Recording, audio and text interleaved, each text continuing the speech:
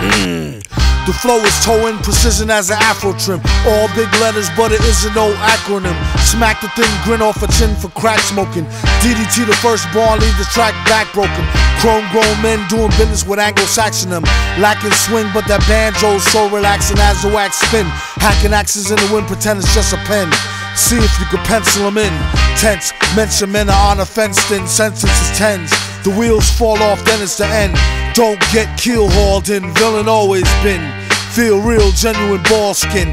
Not to call the whole crowd out, it's just a few chumps, and you know who you are like a shout out. Place them in your loud mouth and taste them like a pastry. Waste of space, face hastily, bow out gracefully. Disappear, reappear, and disappear again. Villain not his hair, he's no Afro-American.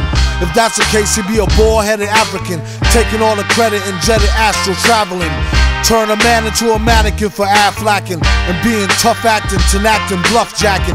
He wears a mask so when he dogs his face, each and every race could absorb the base and the place to be.